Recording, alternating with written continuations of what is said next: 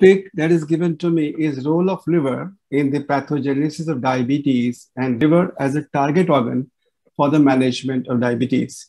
Now, all of us know that liver has many functions. It has to do synthesis or storage of amino acids, proteins, vitamins, and fats. It has to do with detoxification, removing drug from the body.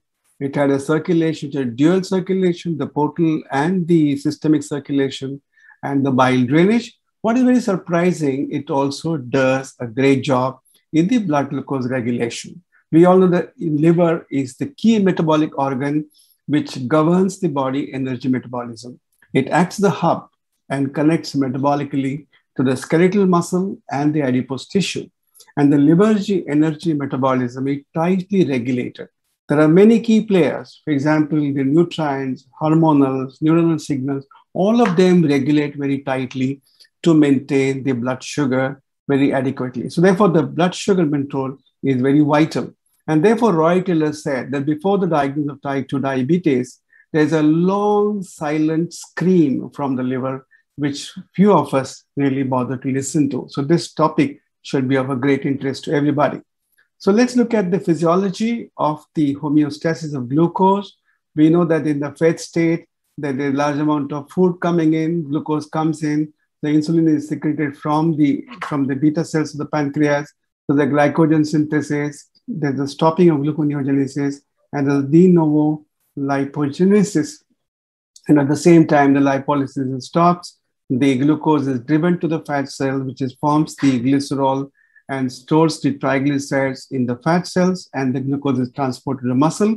And for information, 70% of the glucose is transported to the muscle, which is a very important organ for the storage. And in the fasting state, what happens is the reverse, that there's less of insulin, so there is more amount of glycogenolysis, there's more amount of gluconeogenesis, there's de novo lipogenesis reduced, and there's also lipolysis takes place, which works as a source of energy for the muscle, and that's how the muscle gets its energy from. So if you come to the tissue level, in the fed state, where you have the insulin acting on the liver, it activates the SMILE transport receptors, and this transcription factor actually acts on the DNA, and therefore it inhibits the G6 space and PEP-CK, and therefore reduces the hepatic gluconeogenesis. And a reverse thing occurs when the glucagon sits on the liver, and we know it's called a 7-pass receptor. It's also called serpentine receptor because it passes 7 times inside out. So it activates the protein kind PGC1 alpha, and that inhibits the SMILE transcription factor, and PGC1 alpha increases the hepatic gluconeogenesis. That's how there's an interplay between SMILE and PGC1 alpha, which regulates the glucose. Let's see what happens in patients of type 2 diabetes. We know that there's a large amount of fat, which is shown here, accumulates in the liver. And when the food is taken, there's a large amount of glucose, the insulin is unable to push the glucose into the tissues, namely the liver, adipose tissue, and muscle. We all know that insulin works like a policeman, which diverts the traffic and takes the glucose into these organs. But therefore, because of insulin resistance, there is a decreased glycogen synthesis, there's increased gluconeogenesis, despite the fact that the patient is just eating food. There's a de novo lipogenesis, and there's a increased glucose transport to the muscle, and there is tried to put the glucose into the fat cell because of the insulin resistance. There is a still amount of lipolysis which occurs here, despite the fact that the patient has a high blood sugar. And in the fasting state, the reverse occurs. There's increased gluconeogenesis, increased glycogenolysis, there's increased lipid reacidification, there's lipolysis continues, and this fat can be used as a muscle as a source of energy. Now, if you look at the pathology, what happens in insulin resistance, let's look at the insulin sensitive tissue, especially in the normal person. When the insulin sits on the receptor, there is a post-receptor activity, which is called insulin receptor substrate. This is called signal cascade, which stimulates PI3K, which stimulates AKT1, and that reduces the glucose production, which is normal thing. In patients who are diabetic, who have insulin resistance, there's a large amount of fat which occurs in the liver, which could be either consumption of fat, or which could decrease beta oxidation, or because of increased de novo lipogenesis by the liver. So what happens here is the insulin receptor substrate is no more activating the cascade events, that normally we see in patients of normal insulin sensitivity, but it stimulates the PKC and that increases the glucose production. That's exactly what happens at the molecular level or at a tissue level that happens. This is the presentation from the Lancet, which looks at the cause of these non-alcoholic fatty liver, where you see the people consume large amount of glucose, fructose, sat fat, and of course the positive energy balance, which causes increased amount of adiposity, which causes large amount of fat in the liver to stay on, which is more than 10%. There's also further inflammation because this fat is so large, it is seen by the immune system as the ectopic tissue. Therefore, it mounts the inflammatory response. There's some genes which also play a role like PNP3A, TMGA6, F7, and of course the gut dysbiosis. We have a next lecture on the gut. So this gut dysbiosis by the damaged associated molecular protein or the pathogen associated molecular proteins, all of them increase the liver amount of fat, which increase fat of more than 10% causes increase in resistance and causes diabetes in these patients. So therefore, the genesis of diabetes begins in the fat due to fat in the liver, and that's how the process starts. So this is a very interesting article which came in the Hepatology Journal, which looks at liver and diabetes, a vicious circle, where what it says is that there is an infection because of the impaired activity of toll-like receptors. And therefore, the mucus is very thin, and you have got invasion by the bacteria, which changes the immune response. There's a chronic inflammatory phase, and that brings about increased amount of cardiovascular disease, diabetes, and obesity because of the increased appetite these patients have.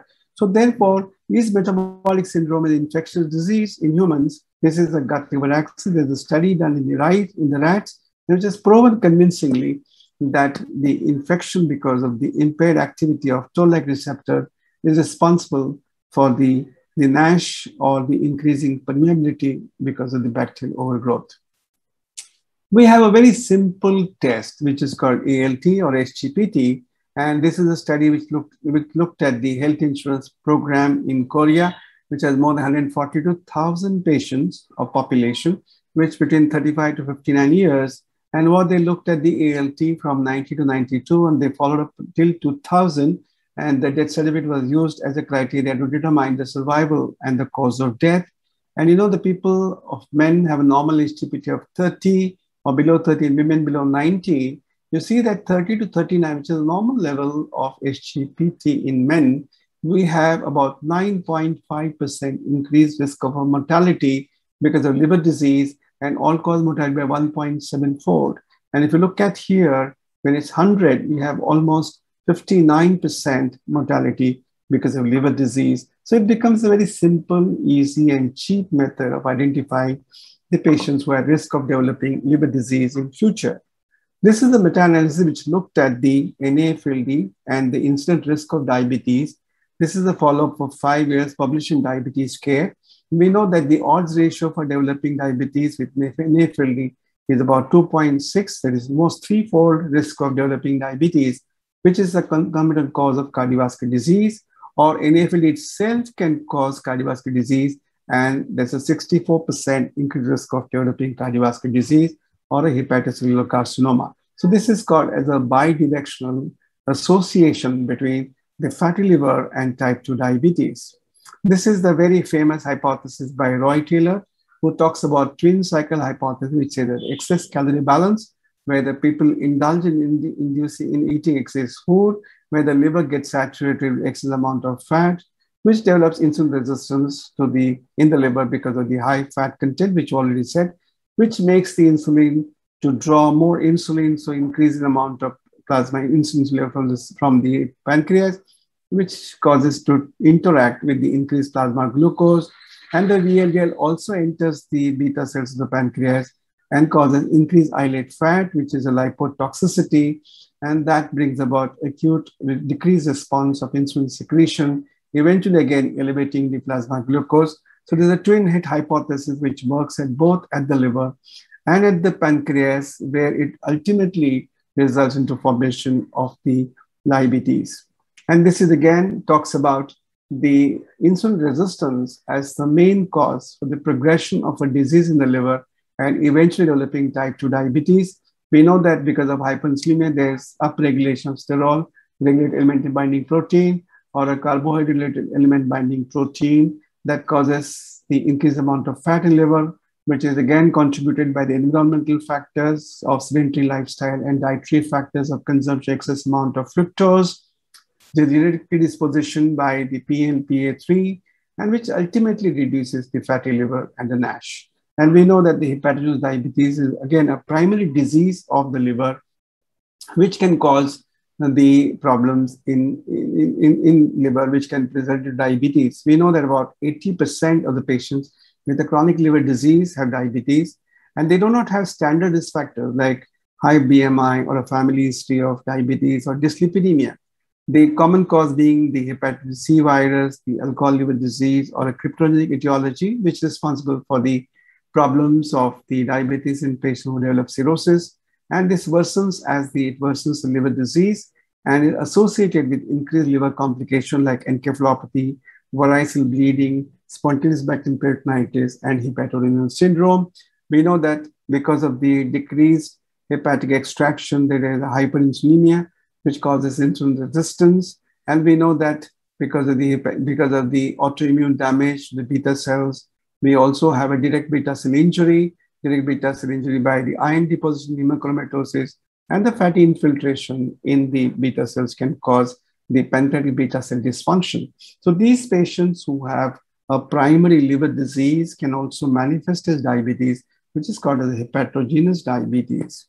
So therefore, fat in liver is bad. We know that it can cause diabetes, it can cause fatty liver disease, it can cause dyslipidemia, hypertension, and eventually heart disease. So we know that the NAFLD is the core factor for a diabetes development, the risk of cardiovascular disease, hypertension, atherosclerosis, chronic kidney disease, PCOS, sleep apnea, osteoporosis, cancers, and of course, as I mentioned earlier, it can cause elevated level of the ALT. So the main targets coming to therapy for type 2 diabetes management is usually the pancreas and the skeletal muscle for the improvement of the beta cell function. We attack the adipose tissue to reduce obesity and lipotoxicity. Gut, of course, is very important because the incretin hormones come from the gut, and the kidney, heart, endothelium, brain, and the eye are protected by treating the patients with adequately in diabetes. And the liver is often not included among the target organs, although it's well established that the hepatic insulin resistance is responsible for fasting hyperglycemia and contributes to glucose intolerance. And therefore, the high prevalence of NAFLD, NASH, and type 2 diabetes made the liver a central target for drug development. And this is the hepatic effects of various drugs. We can say that the drugs can be classified, those who have direct action on the liver, and those have indirect action on the liver. And therefore, we have drugs which have like insulin, like FXR agonist, G kinase, glucose kinase, activators. Then we have anti-inflammatory drugs like vitamin E, anti-fibrotic drugs we have. Then we have LXR agonist, we have metformin, we have PTB1 inhibitors, we have glucagon receptor inhibitors, we have MPCs, and of course, PPAR, alpha, beta, alpha, gamma, and delta. All these are available. We know that the pharmacological drug we have, the GLP receptor agonist, GIP, GLP increases the insulin secretion, and the SGLT2 inhibitors will decrease the insulin secretion. So this is the various places where you can attack the patient with the liver disease. For example, lifestyle modification, improve the insulin resistance, improve the disposal of the fat from the liver, reduce the inflammation, and antifibrotic therapy. Of course, we all know lifestyle modification forms the key concept for almost all disease, including diabetes and all the non-communicable diseases. We have the diet, of course, very important. The calorie restriction plays a very major role. Weight loss from 7 to 10% does improve as much as any other drug. And exercise has been very important. Both aerobic exercise and anaerobic exercises, both are important. The bariatric surgery reduces liver fat and also improves the histologic process in the NASH, including fibrosis. And individualize the dimensions of the decision for cirrhosis. Then we have the drug therapy like vitamin E, which is recommended for non-alcoholic hepatitis as per the AASLD 2018. The Asia Pacific guidelines says insufficient evidence for using vitamin E. Pioglitazone also is recommended only in patients of type 2 diabetes, biopsy-proven NASH. The metformin is not recommended by any of these guidelines. Okay, the statin, of course, can be used in patients with dyslipidemia. It reduces the cardiovascular mortality and can be used in patients who have a dyslipidemia. Urca, of course, no recommendation, not mentioned. Omega-3 fatty acids, not mentioned. Obeticholic acid, there's data, though it's available today in India, but there's no further data available. GLP receptor agonist, further data needed. It does improve the fibrosis as per the APECA, this 2020 guideline. And SGLT2 inhibitor also, they said further data is necessary. This is the data looks at vitamin E, which shows that there is a transplant-free survival quite significantly more when you use vitamin E in these patients, and the hepatic decompensation is also better when you use vitamin E in these patients. These patients are followed up for a period of 10 years. These randomized placebo-controlled double-blind trial with pioglitazone in 101 patients with the 45 milligram dose of pioglitazone, mind you, 45 milligram, which shows the improvement in the 2-point reduction of NASH, resolution of NASH, and 1-point improvement in fibrosis, though the significant data is on 2-point reduction in the NASH and with no worsening of fibrosis. The GLP receptor agonists have been very, very interesting molecules because they bring a lot of weight loss. And we have SUSTAIN 3, SUSTAIN 7, SUSTAIN 10 studies respectively, telling us that the weight loss can be as high as about 6.5 kilograms in these patients when they're compared with exenatide, these again, BID molecule. And that's also very interesting is we have seen that pentraxin 3, which is a biomarker for the heart failure or heart disease in patients of diabetes, also has been shown to be reduced when used GLP receptor agonist. The SGLT2 inhibitors are again very interesting molecules. The new kid on the block, there are 7 studies which looked at these patients, totally 498, and 4 looked at the liver enzymes, 4 looked at the liver fat, and 2 looked at the fibrosis biomarkers. There is none related to high quality, only 1 as a moderate quality. The 5 systematic reviews indicate that the SGLT2 inhibitors decrease liver fat content, and 1 small single-arm histological study showed improvement in steatosis. There is no evidence of reduction in fibrosis. And this is the study which again says that it does change the histological picture in patients of NAFLD. So this drug today is quite promising. Of course, furthermore data is needed. This is the data from the Hepatology Communication 2021, which said this drug could be a very promising. Obeticholic acid is the only drug today available, which is the antifibrotic drug. And this is the Flint study, which says the total group showed improvement in 35%. The F1 also showed 35%. F2, F3 showed 42%. The only problem was the intense pruritus and high levels of LDL in these patients. So to approach the patients currently available treatment today, we have weight loss, either by lifestyle modification or by the bariatric surgery. Treat type 2 diabetes and cardiovascular risk factors by hyperglycemia, hypertension, dyslipidemia. We have liver-directed treatment like vitamin E and pioglitazone and other approaches like statin and metformin. Where does it all lead to? I think all of us know these guidelines we have been well familiar with, but these guidelines need to be modified. Yes, it does. We need to have this extra column with the modifying treatment which patient has NAFLD. And what modification necessary? Can I think of SGLT2, GLP receptor agonist, and glitazone are the drugs which can be preferred in these patients who are in NAFLD. Why it is so important? Because there are 12.1 million patients in India, which account to 17% of the diabetic population, which have the high event of fibrosis and liver-related disease and cardiovascular mortality and morbidity. So these patients needs to be addressed. So that we need to create or need to modify the existing guidelines to accommodate these patients of NAFLD. Coexisting diabetes and NAFLD has increased risk of developing cirrhosis and hepatocellular carcinoma, which is a very important risk factor. So we need to pay attention to that.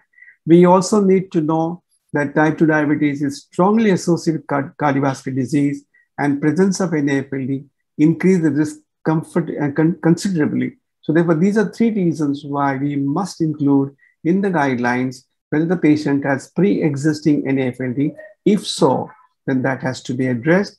And with that, I think I conclude my talk. Thank you very much for the patient listening. Any questions, I'll be too happy to answer. Over to you, Dr. Alok.